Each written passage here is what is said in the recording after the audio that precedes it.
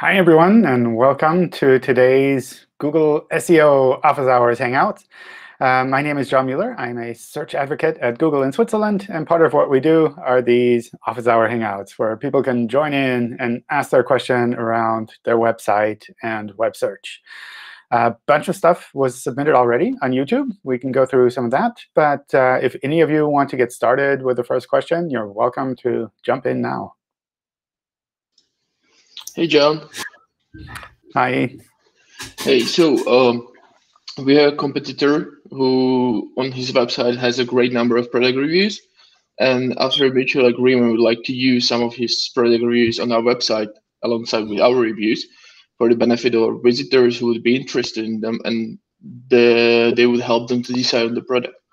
So in exchange, we'd like naturally give him credit for the reviews by providing a do-follow backlink from each of our product details pages, which will use product reviews from his website. And in the end, we would end up with around 2,000 backlinks linking to his site from our site that has around 12,000 pages.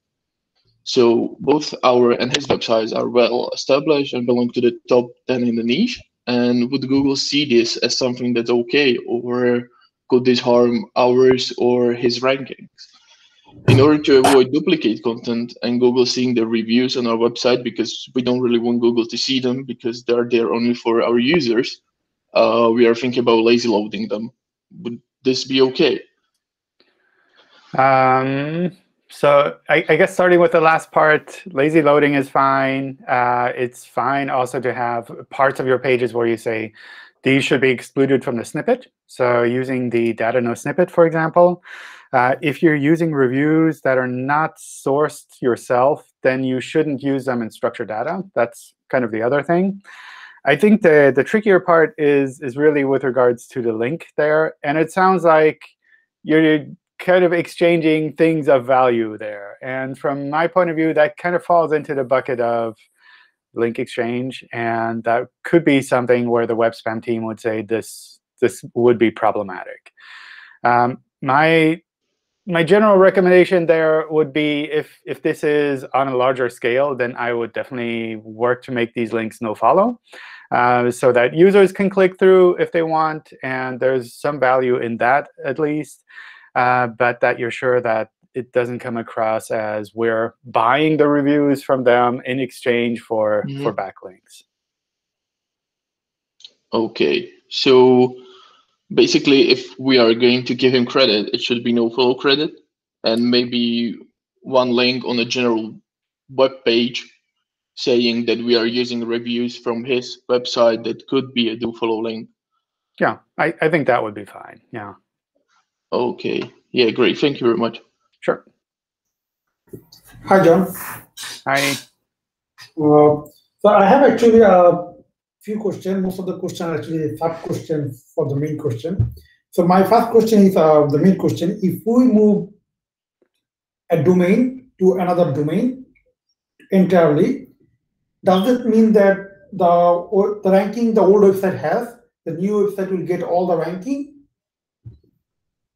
It should transfer all of the signals. Yeah. If everything is otherwise fine, then all of that should transfer normally.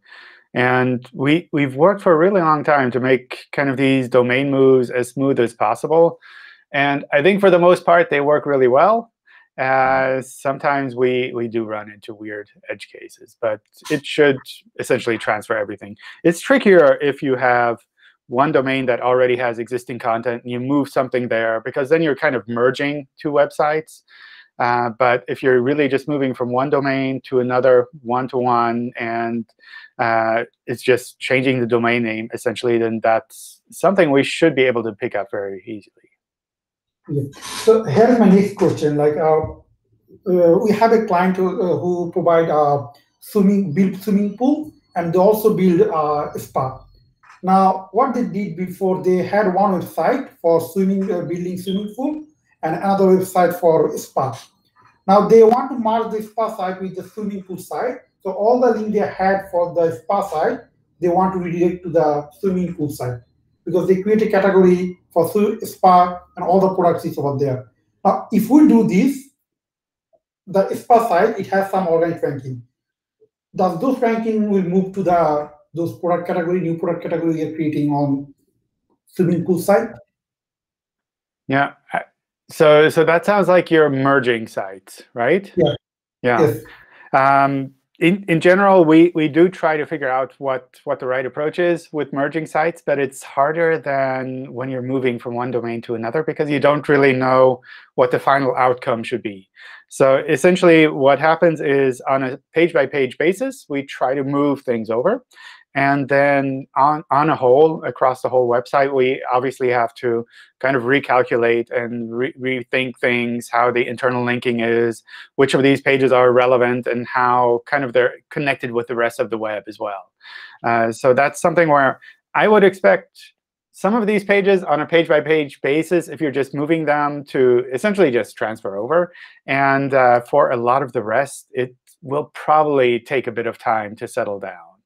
And I imagine you'll see a positive effect of merging these two sites together. But it's something where it's hard to say what the final outcome will be, because it's not like all of the traffic from site A plus all of the traffic from site B, but some kind of mixture in the end.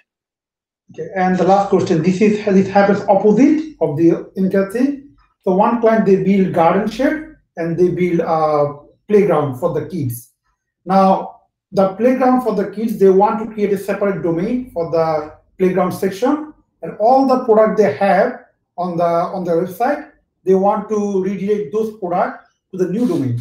Now the question is, the old website, the ranking they have for the playground related keywords, will the new website or new domain have those ranking? Maybe. I think splitting sites up is almost harder than merging them. But it's a similar situation where you can't do it purely on a page-by-page basis, because of all of the things like internal linking will be very different if you take things out of one website. I think sometimes it makes sense to separate things out. For the most part, I generally recommend concentrating things more rather than separating them out. But sometimes there are really good reasons to split things out across separate domains. Thank you. John, can I ask a question regarding site move? Sure.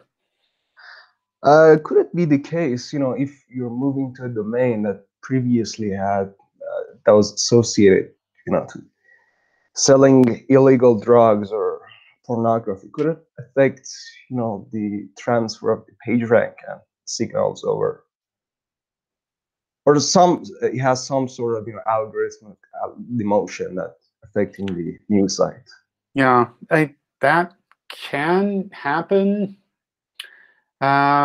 So for example, if the old domain or the domain that you're moving to was an adult content domain, then that's something where it can happen that our safe search algorithms kind of stick to that classification and say, well, this is adult content. And it can take quite a bit of time for that to kind of settle down and get dropped. With regards to, I don't know, other kinds of spam, it really depends a bit. I mean, other kinds of spam. It's not necessarily spam if it's just adult content. But with regards to other kinds of, I'd say, like problematic or tricky content, it is something where, for a large part, we try to replace it with the new version. But sometimes there are effects that are also outside of the website as well, such as maybe there are lots of external links pointing to the site with problematic anchors.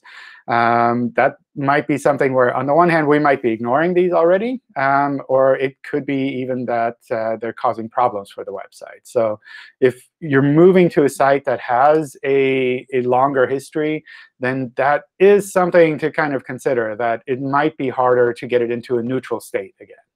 Yeah, I mean, I've seen one case that we moved to a spammy domain. Initially the traffic dropped by, I don't know, 75% at the time.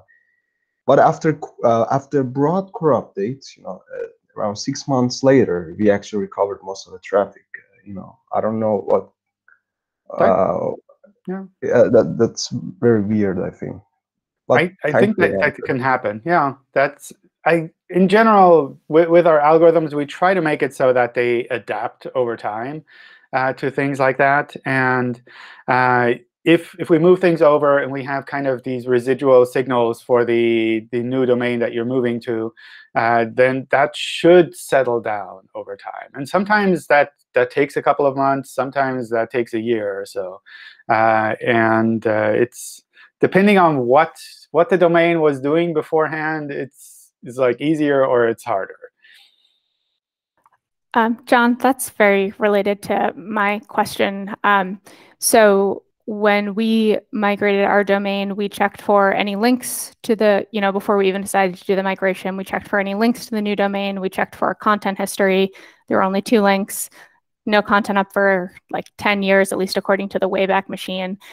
What other things should we have looked for? Like, what's within our control to check for a new domain so that we don't run this risk? Because that seems to be the indication we're getting, is that that's what's going on with us. So we don't want to run into this in the future, and also still don't really know what to do right now.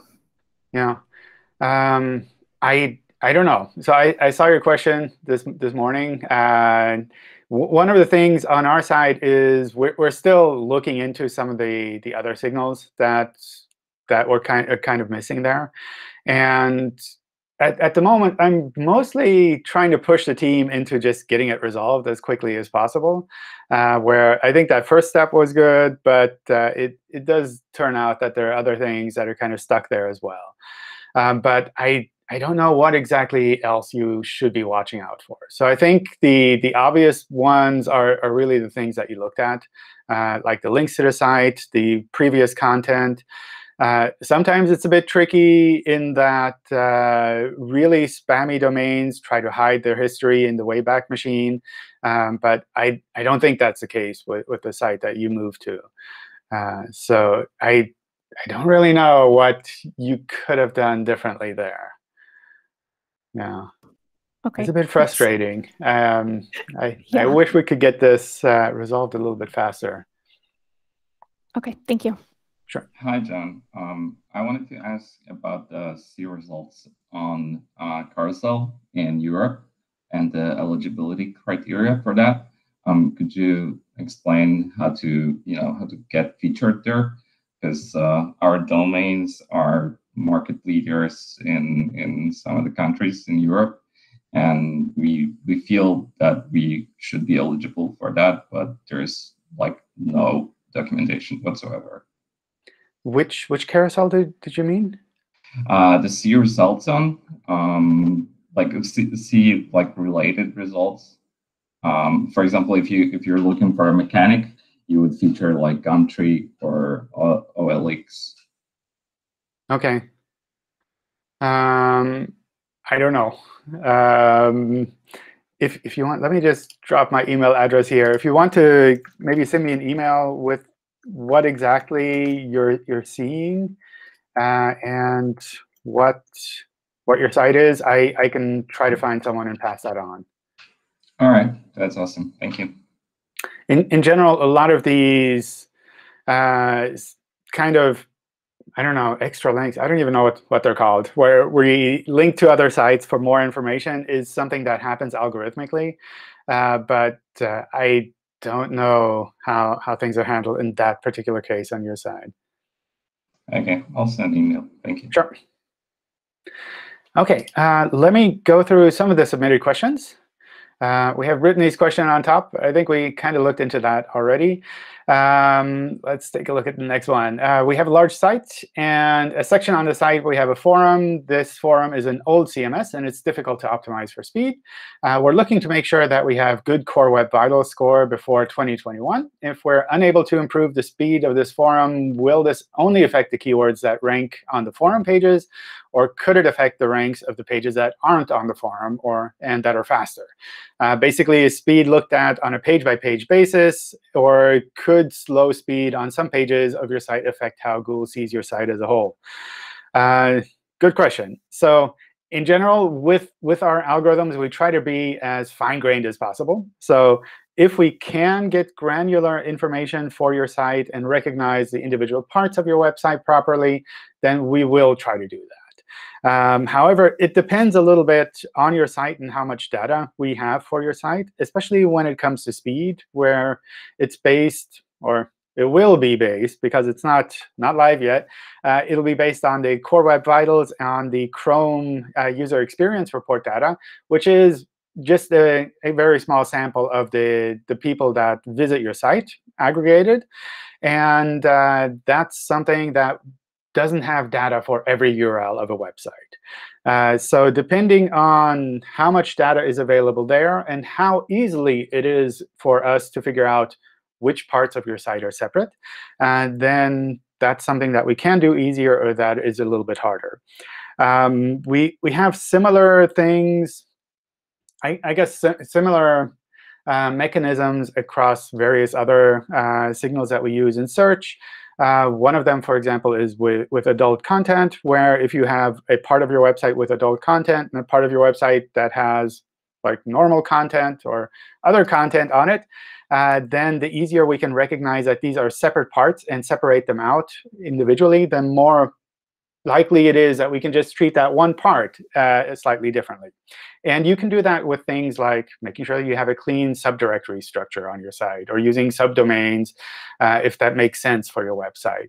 And the easier, in your case, it would be, for example, to split out the forum from our side, where we can tell, oh, /forum is everything forum, and it's kind of slow. And everything else that's not in /forum is really fast. If we can recognize that fairly easily, that's a lot easier. Then we can really say, everything here in /forum is kind of slow. Everything here is kind of OK. On the other hand, if we have to do this on a per URL basis, where the URL structure is really like, we can't tell based on the URL if this is a part of the forum or part of the rest of your site, then we can't really group that into parts of your website. And then we'll kind of be forced to take an aggregate score across your whole site and apply that appropriately. I suspect we'll have a little bit more information on this as we get closer to announcing, or kind of closer to the date when we start using Core Web Vitals in search. But it is something you can look at already a little bit in Search Console. There's a Core Web Vitals report there. And if you drill down to individual issues, you'll also see this URL affects so many similar URLs. And based on that, you can already kind of tell, oh, is Google able to figure out that my forum is grouped together, or is it not able to figure out that these belong together? OK, and now like a really long question from David, who doesn't like Pinterest. Is the indexing API going to open up to general URLs? I don't know. My guess is it'll be tricky. Because we see a lot of abuse with all of the submit to indexing features that we have.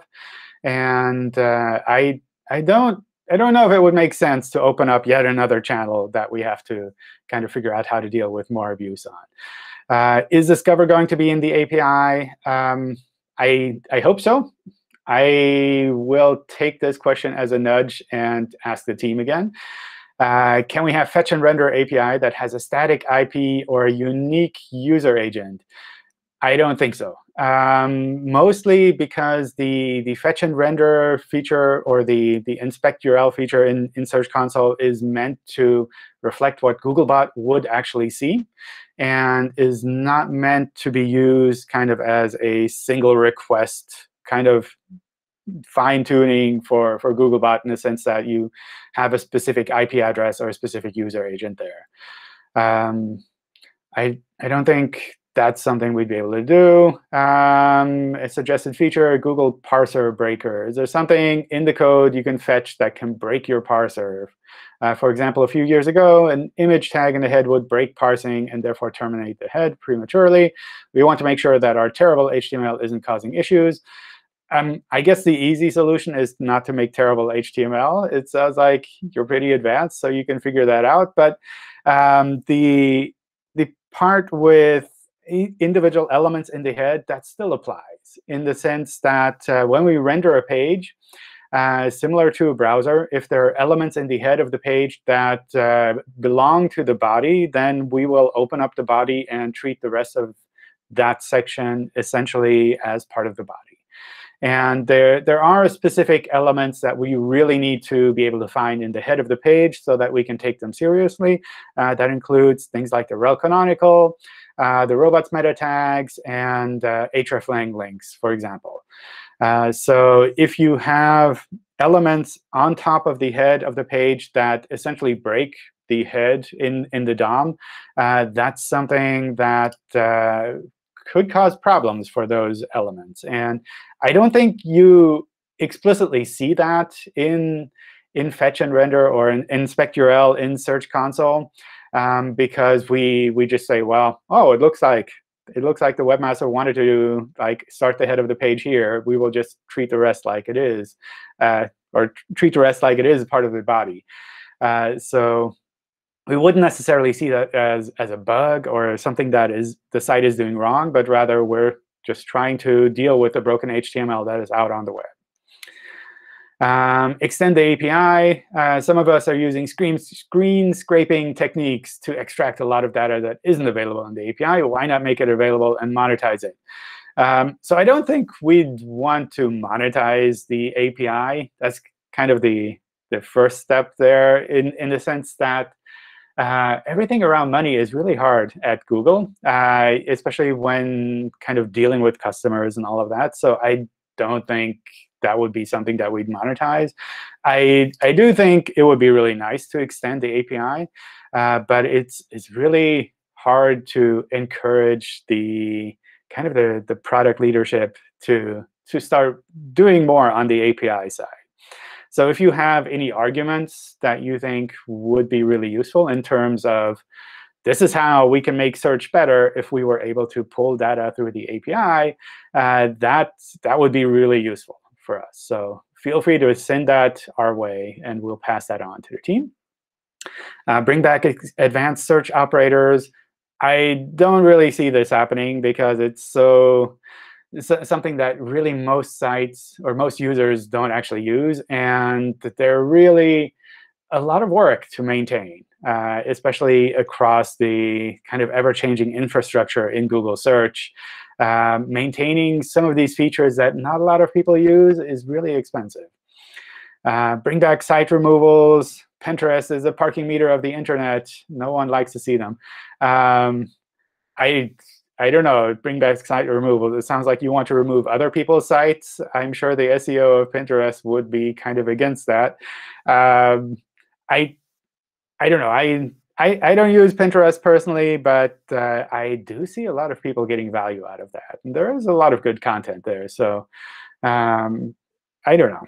I think in general, with regards to site removals, especially on a personal level, where you could say, like, I don't want to see the site anymore, I think that's an interesting idea. I think implementation is just really, really hard with all of the different ways that sites can be visible in search nowadays.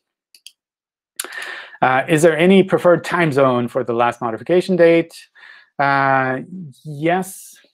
Well, in the last modification date, you should be specifying a time zone. It doesn't matter which time zone you use, but it should have a time zone. I think that's a part of the kind of date time standard that's used in the XML file. How sensitive is Google when it is about to ignore the last modification date? In general, we use it as a guide to understand when pages have changed. And it's not so much that it has to be exact, but rather we have to be able to understand, oh, this page has changed since the last time we looked at it, so we should look at it again. And from that point of view, it's important for us to be able to roughly trust the last modification date. In particular, the thing that we sometimes see is that people generate sitemap files, and they just use the current date for the last modification date for all URLs. And that's something that's obviously wrong. When we look at the sitemap file, and there are 10,000 URLs in there, and they were all updated in the last minute, that's probably you're calculating the last modification date wrong. And from our point of view, it's not so much that we want to penalize the website for doing that. It's just, well, there isn't a lot of signal, a lot of useful information in that sitemap file for us to work on, other than perhaps there's some new URLs that we haven't seen at all there before. So in a case like that, if you just need to always have the same last modification date, or if you can't specify it at all, we can at least pick up the new URLs, but we wouldn't be able to know when the old URLs actually changed. Let's see. Question goes on in, oops, I think slightly different direction. We update our meta robots frequently, index and no index. And 2 months ago, we implemented last modification on product pages, which are back in stock in the last 7 days, and marked them as index. But we didn't see any impact on submitted URL marked no index. I manually checked some of the last modification URLs. Google never seems to follow them. In general, I think this fluctuation between indexed and non-indexed is something that can throw us off a little bit. Because if we see a page that is no index for a longer period of time, we will assume that this is kind of like a 404 page, and we don't have to crawl it that frequently. So that's something where probably what is happening there is that we see these pages as no index, and we decide not to crawl them as frequently anymore, regardless of what you submit in the sitemap file. So that's something where kind of fluctuating with the meta no index is probably counterproductive here if you really want those pages to be indexed every now and then. So, hello? Yeah. So last mode date is not useful for in that case, where we frequently change our meta robots? What I would try to do in a case like that is maybe set up a page that you can persistently maintain and link from there to the individual products that you want to kind of have listed or not listed. And then maybe focus more on that persistent page rather than on the individual products that kind of come in and go out. Okay, and you mentioned that the time zone. Where do we have to mention that what time zone we are using? So I assume you're talking about the sitemap file, right? Yes. Yes. OK. So in the sitemap file for the last modification date, the date time uses a specific standard.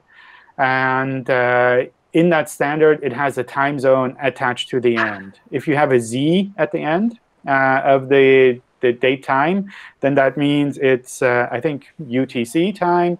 But you can also specify different time zones there. OK, so in the end of every last mode tag, we have to mention the time zone. Yes. Well, I would make sure that you're doing it in the right standard. So I would check the sitemap file documentation and look up the date time standard that we use there. It's like RFC and some number. And usually there's a Wikipedia page with a lot of examples where you see with time zone, without, kind of with the UTC or the Z at the end, so that you can compare that. All right, thank you. Sure. OK. In light of the recent indexing issues, any update on the last 45% affected canonical URLs that still hasn't been restored? Is it OK to submit affected URLs manually in Search Console? Can you shed some light on what happened here? What is Google doing to prevent this in the future? I don't have any big updates on this at the moment. So I haven't been following up on that. I think Danny has mostly been keeping track of that and pushing things along. One thing I can mention here is you can't use the inspect URL and submit to indexing feature in Search Console, because at the moment that's kind of in maintenance. So that's kind of tricky there. I don't know, like for individual sites, how strongly you would still see this, because my understanding is usually these kind of issues are resolved for the visible URLs of pretty much all sites fairly quickly within a day or so.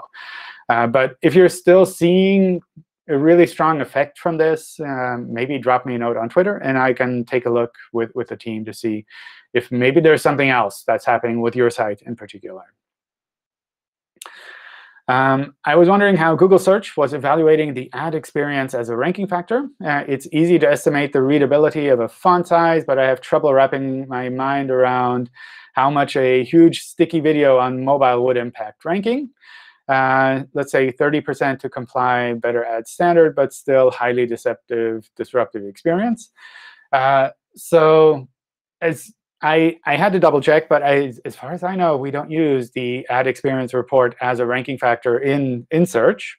But rather, this is something that is specifically in Chrome, where if we see that a site does not comply with this standard, and we can confirm that, then Chrome will automatically not display those ads. So it's not something that we would essentially really need to use in search, because Chrome would handle that anyway.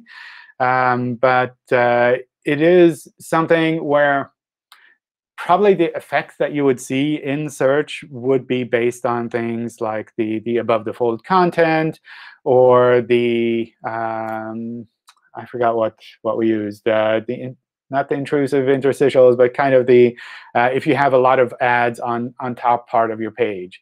That's probably where you would see an effect from search.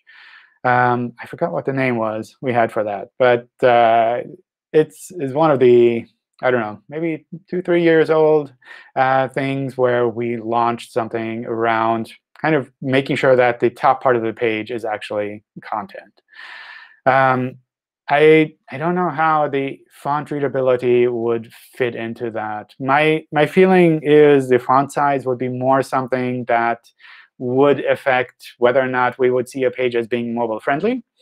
And that's something that would apply for the mobile search results, but not for the general search results.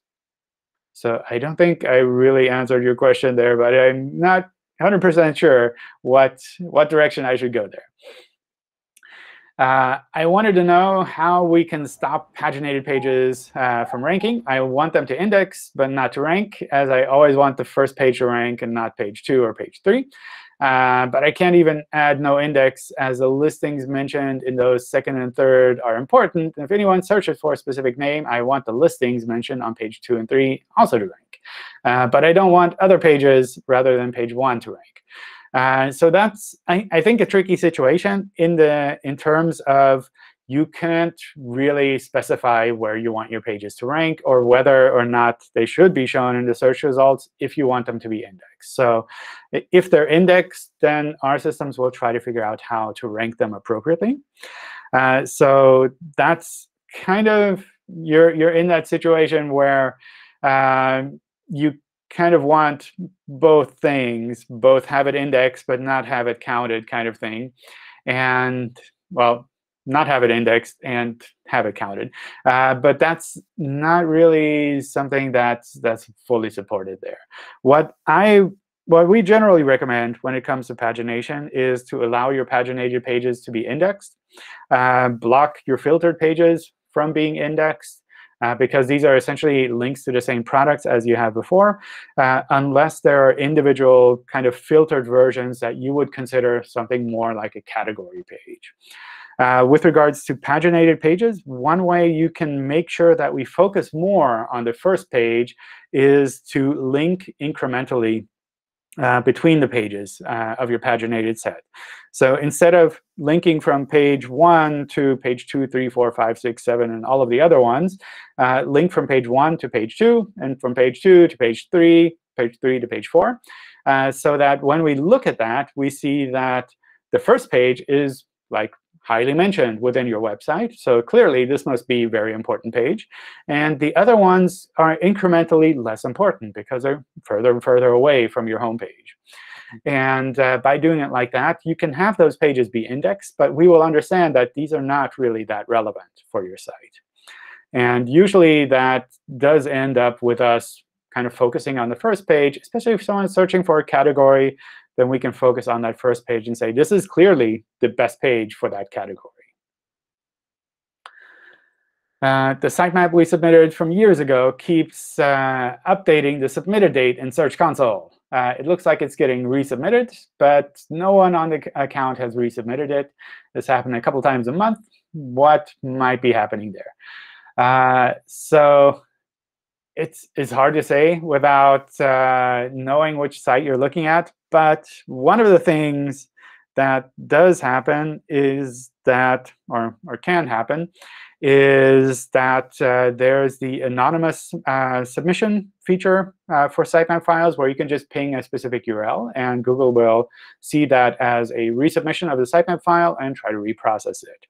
And usually, that is used by CMSs or sitemaps plugins, those kind of things, where when you update something, it automatically pings that URL and lets Google and the other search engines know something changed in the sitemap file. And that would be treated as a resubmission from our side. And we would probably track that or show that in Search Console as well. So it's not so much that someone is manually going in there and clicking that button, but it could very well be that your CMS is doing that for you and kind of taking some of that work out of your hands and saying, well, we can deal with this automatically. Theoretically, it could also be that someone else is resubmitting your sitemap file, because it doesn't need to be tied to your account to kind of ping that update URL.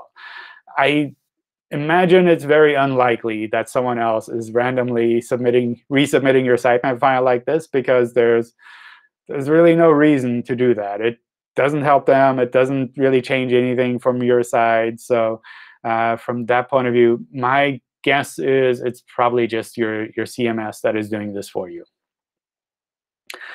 Rendering check question. We have a website single-page application where when we check the indexed HTML in the URL inspection tool, it looks fine. Rendering in mobile-friendly test looks good as well. But when we test the live URL, the HTML is minimal and the screenshot is blank. What might be the reason for this discrepancy? So my guess, just based on this question without looking at the URLs, is that we have trouble rendering the page at a high speed. So when it comes to Google search, we're very patient. And we render pages. Essentially, if they take a little bit longer, that's fine. If some of the embedded content isn't available yet, we will fetch that individually and then use that for rendering. But with the testing tools, we want to give you an answer as quickly as possible. And when we see someone is using one of these testing tools, we set the timeouts a little bit more aggressively, just so that we can give people an answer. And that means that if you're using these tools to look at the screenshot or look at how things are rendered, it's very possible that some of the embedded content, especially if you're pulling things from an API or from your backend, that they're timing out for that specific test. On the one hand, if it works in search, then you're probably fine, because search, like I mentioned, is a little bit more patient. On the other hand, it makes it a little bit harder to debug. So I would try to look into how much embedded content is actually needed for your pages to load. You can look at a waterfall diagram in things like webpagetest.org or in Chrome developer tools directly, and kind of make a rough kind of estimation of, is this something that I can improve? Can I maybe fold some of these files together? So instead of 300, 400 requests, it just takes 100 requests to render this page. And if so, then that can make it easier for you to debug. And it does make it more likely that we won't accidentally run into issues when we render for search as well. And of course, usually it makes things faster for users too, which is a nice side effect. So my recommendation there would be not to panic if it's working in search, but still to kind of look into ways that you can improve that over time. Is it recommended to use keywords as it is in the content to get the best results in Google? Does a crawler use the fundamentals of AI to make a combination of keywords that are closely related with the content and then rank them? We want to know how a crawler picks up and makes combinations of keywords to be ranked on Google. So we don't kind of make up the keywords and say this page will rank for these keywords, but rather we take the queries and we try to find the best matching pages for that. So one kind of the simplest approach that we take is we split a page into words, and we store all of the words in an inverted index so that when we know that someone is looking for this combination of words, then we can find all of the documents that have those words in them. And then based on that list of documents, we can kind of reorder that list and say, well, this is the right order that we should be showing these to people. So it's not so much a matter of Google reading the content and then deciding which keywords to use, but rather we getting the keywords and then deciding which document to actually show in the search results.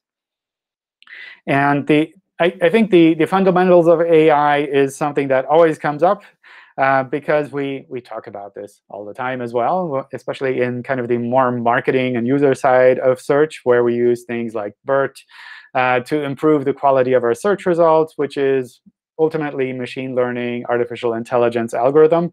And for a large part, these algorithms are there to try to help deal with cases where we don't really understand what the user is searching for.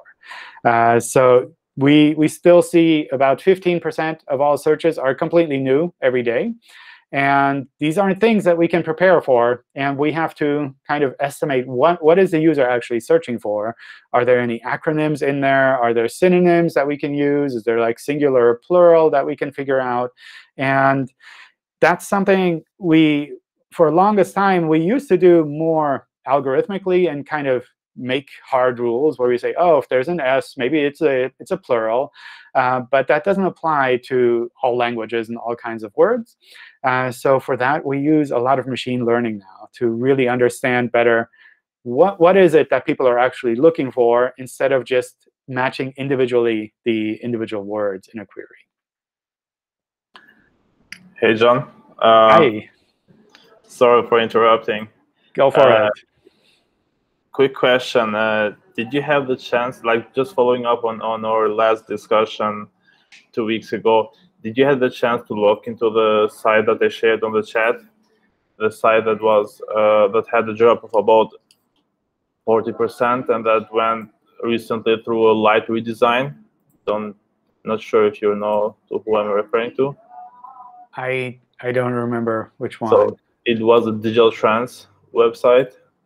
Yeah. Oh, I think I passed that on to the team. Yeah. I don't know if I heard anything back there though. So basically, because we are still working into that, and one question that we have, because we are still, and I think that ad experience question that you had on the chat, and I think you were trying to mention the page layout algorithm. Oh yeah. Yeah. So Yeah. the page. So how you should long, answer these questions. Yeah. So like, how long does it take to recover from a page layout algorithm if you've been impacted by it? For a lot of these quality algorithms, I don't know if we have a specific time where we can say that kind of it's been resolved now. Mm-hmm. It depends a little bit on, so I don't know specifically with page layout algorithm, but with a lot of these, we do look at it more on a broader level for a website, where we say, well, we can't test every page individually for this, but we've seen a large part of the pages for this site have this issue.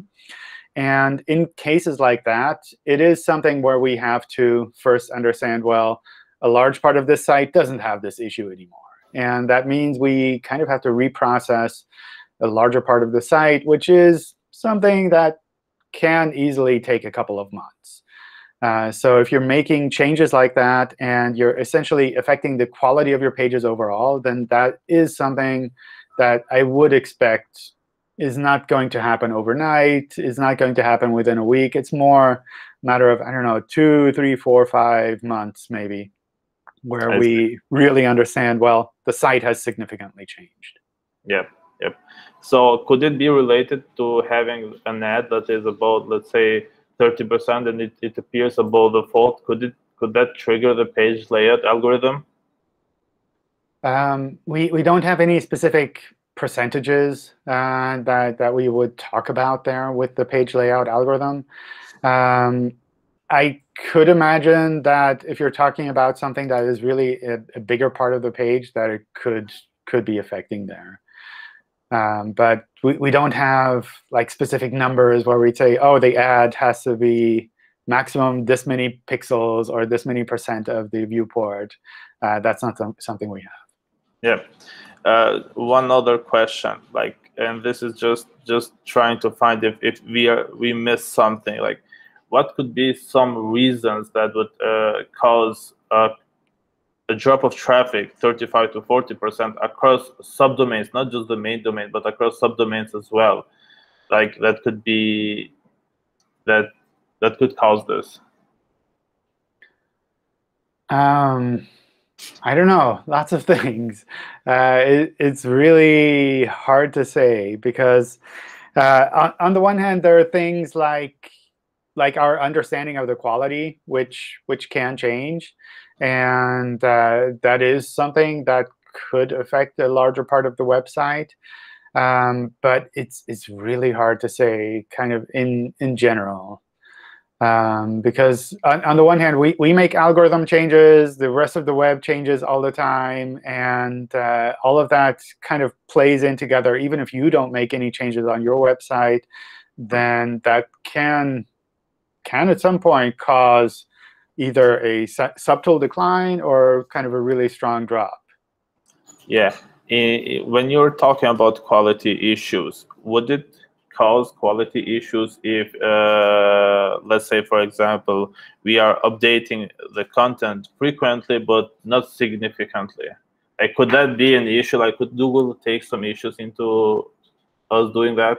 I think that's perfectly fine. Yeah, I don't think that would be generally a problem. Usually, what I see with regards to quality issues is really when, I don't know, when you look at the website overall and you can tell that users aren't trusting the content as much anymore, or they're just not sure about the content anymore, then that's something where I'd say like they're more clear-cut quality issues. Just individual updates of a site, or making a lot of changes on a site, or making few changes on a site, that's usually more kind of the usual noise that is out there on the web. And that's something that some sites make a lot of changes, some sites don't make a lot of changes. That's like all fine.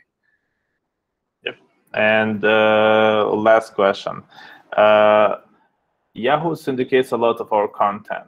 In the majority of cases, our content ranks first because Google recognizes us as the source of the content. But Yahoo doesn't canonicalize its content that is syndicating from us. And in some rare cases, they manage to rank above us for some content that is created by us. Could that be a cause for a drop like this? No, I don't think so. I think that's something where ultimately the issue that you'll see is that these syndication sites essentially rank as well in the search results, and sometimes they rank above your content because just like for whatever reasons. But it's not a sign that we would say your site is lower quality because it's syndicating content to other sites. I think in general that would almost be the opposite, that if other sites are wanting to syndicate your content, then that's kind of a good sign. Yep, we are circling back always to us being affected by the page layout algorithm, and we made changes, and we now understand that it will take some months for those changes to be recognized. But how can we make sure that those are the necessary changes? Like, what else are we kind of missing, or how can we check to make sure that after 2-3 months we don't realize that, oh, we missed this thing and we should have changed this as well? I don't think you can, unfortunately. I don't think there is like I mean, there definitely isn't a testing tool that will tell you what specifically you need to change with regards to your website's quality. The best I would recommend is to get a lot of people's opinions on it. So that could be something where you could go to the Webmaster Help Forum and say, like, from a quality point of view, what else should we be taking into account? And sometimes you get a lot of feedback that is less relevant, maybe small details. But sometimes you also get some feedback on issues that you've been trying to push out of your mind for a while and that you actually should focus on a bit more. Thanks a lot. Sure. All right. Maybe I'll just open it up to more questions from any of you. Hi, John. I have a question related to the merging of the websites that we talked about earlier. So we're merging two pretty big websites, not for SEO reasons, for branding purposes. And there are some checklists out there, but I want to ask you, what is the most common error that people do when they're merging big websites? Like, what do they forget? What would you recommend me to really focus on? Yeah. I don't know if we really have like a list of the common errors that that people make. The one thing I would recommend doing is really tracking all of the things that you're doing. Really making sure that you have a clear list of all of the URLs ahead beforehand and where they should be going, so that you can check this afterwards as well, that all of the redirects are in place, that all of the internal links are working appropriately, and just making sure that you have all of these technical details really nailed down. And it is something that is like, especially if you're doing it all in at one time, it's kind of nerve-wracking. But I think the best you can do is really just make sure that all of those small details are all covered properly. Okay, thank you. And the last question, the developer seems to not want to do a full 301, that's just a 302. How big of a difference will it make to only do a 302, not a full permanent redirect? So my guess is it will take a little bit longer for the canonicalization to kick in and to focus on that new URL that you have there. But ultimately, I think like in the long run, it won't play a big difference. But if you're moving permanently, then it feels like a 301 would be the right thing to do in any case. I was hoping that you would give him more of a, yes, you should do that, so I can go and tell the developers that that was the... Yeah, I mean, it's like it is what we recommend. It's something like if you don't do it, and a lot of sites get it wrong, and we have to deal with that as well. But if you really want to make sure that everything is perfect, then a 301 is the right way to go. Thank you. That was all.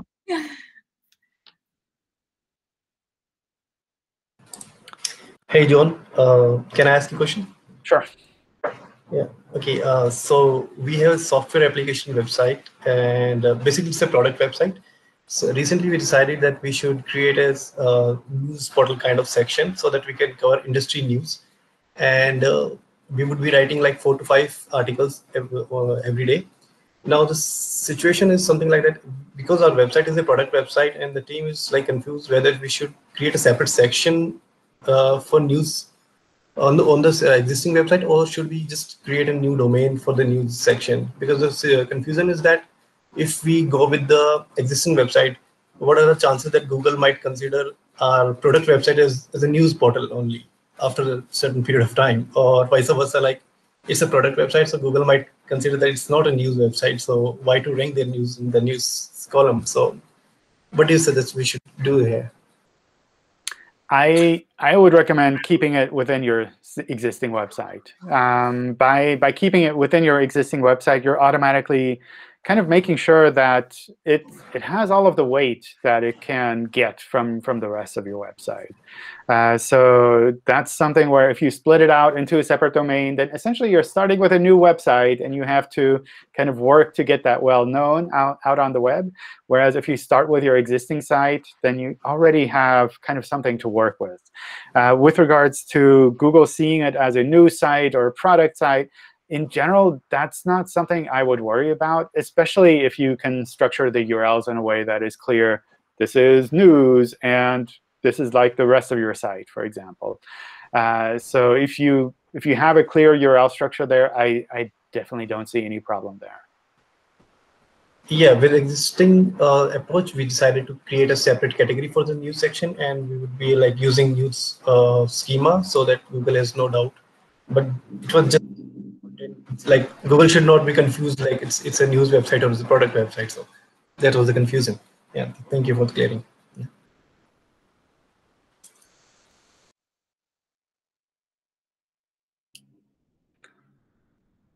Cool. Yeah. Any other questions? What can I help with?